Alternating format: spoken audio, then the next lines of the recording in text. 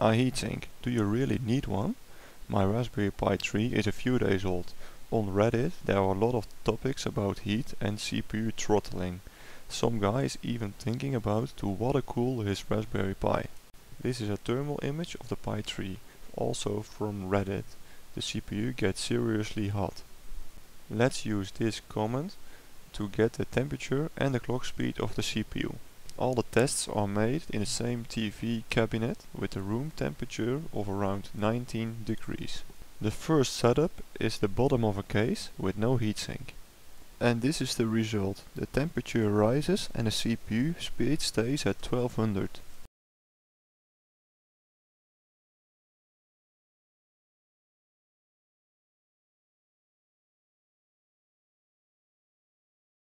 But when we reach the 80 degrees, the CPU starts throttling a little bit.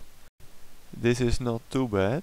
The CPU fluctuates around 1100 and it's quite stable, and the temperature will stay around 80 degrees. Let's add the top cover. I guess it will produce more heat this time. There is no airflow inside the case. The CPU temp will rise quickly to 82 degrees and the CPU starts throttling to around 1000. So there is more temperature and more throttle with the top case.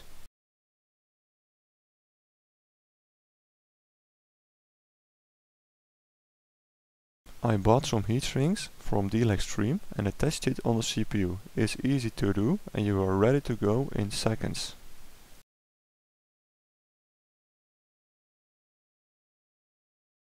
The heatsinks helps to drain the temperature from the CPU and it will stay around 77 degrees with no CPU throttle.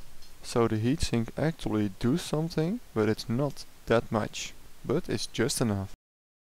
Let's add the top cover and see if the heatsink can also handle this test. The CPU temperature will rise quickly and starts throttling again.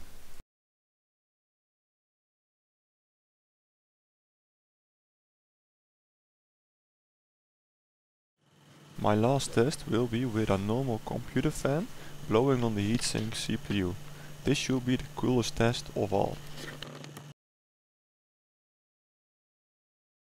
51 degrees tops with no CPU throttle, but I don't want a noisy fan, so I stick with the back cover with CPU heatsink setup. On 5 the open case plus heatsink plus CPU fan, the coolest but not the best way because it's so noisy. On 4 the closed case plus no heatsink, this is the stock setup, it's almost the same as number 3 on the list. Number 3 the closed case plus heatsink, with attaching the top case you will kill the benefits of the heatsink. And on 2 the open case plus no heatsink, if you don't have a heatsink just don't attach the top case. And on the first place the open case plus heatsink, my favorite, it's half open with the heatsink attached.